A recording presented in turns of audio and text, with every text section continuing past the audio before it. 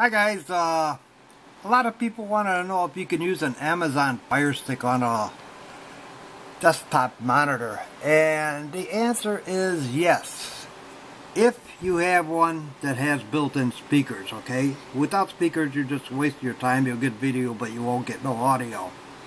And preferably if you got one with two HDMI inputs. You can use one input, but then you're constantly plugging in and unplugging, you know, and that can sort of ruin your monitor after a while. Okay, so this is the remote, Amazon Fire Stick remote. There's a logo, just so you know it's Amazon.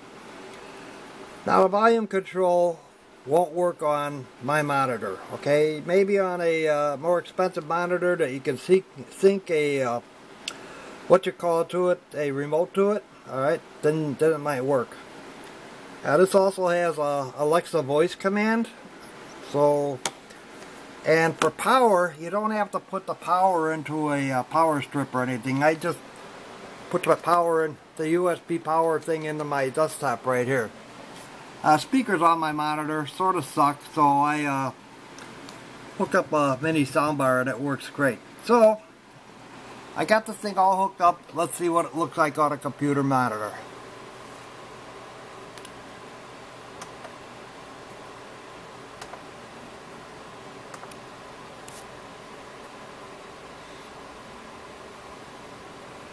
Okay, there you go. That's, I imagine that's a screensaver or some crap like that.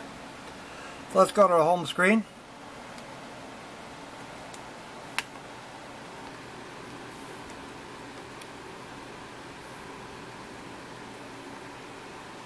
Oops, using the wrong remote. Sorry, my fault. There you go. And there's your home screen. So let's see how fast something loads up here. See how fast Netflix loads up. It loaded up pretty quick. Okay, go back to the home screen, and let's see how videos look. Alright, now I can't show you a video from Netflix or something like that because it's copywritten. Alright, how do I go back here? But I can show you a YouTube video. Let's go into YouTube.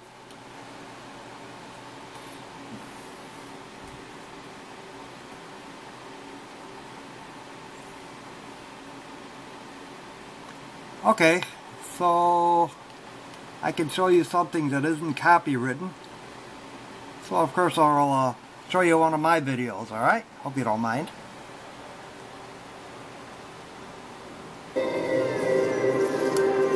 This is from the game Diablo 3, which by the way is a great game. Alright, and you can see there's no buffering or anything like that, and it looks good and it plays smooth.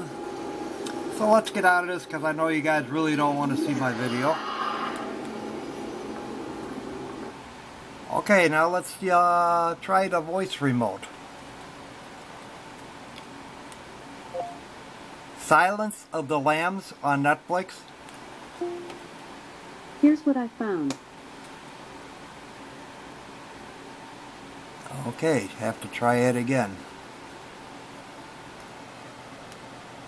Silence of the Lambs on Netflix. Here's what I found.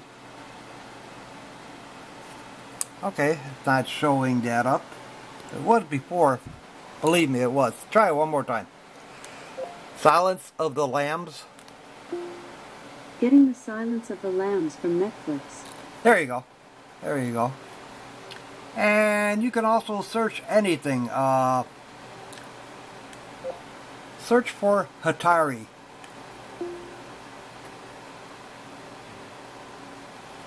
Okay, and there you see Hatari. And it's on Pluto TV, which happens to be a free subscription. It doesn't cost a dime and it's pretty good. So let's go back to the home screen.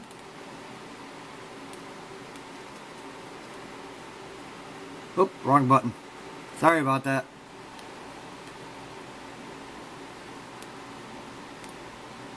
Come on, home screen. Anytime you're ready. Try this one here.